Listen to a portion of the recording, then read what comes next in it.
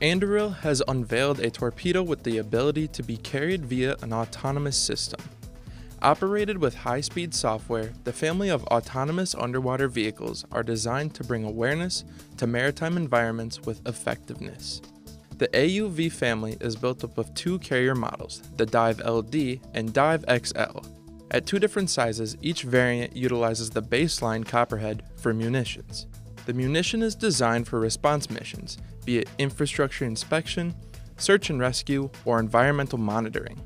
The Copperhead vehicle has a multitude of capabilities, traveling at more than 30 knots. Payloads include both passive and active magnetometers and sensors. These sensors are capable of detecting chemicals, sonar, or even changes in Earth's magnetic field. Additionally, Copperhead has a variant known as the Copperhead M. The M series comes in two variants, being the Copperhead 100M and 500M. This munition type is deployable from larger systems, specifically being the Dive LD and XL. The Dive XL, being the larger of the two Dive models, can carry multiple 500M torpedoes or dozens of 100Ms.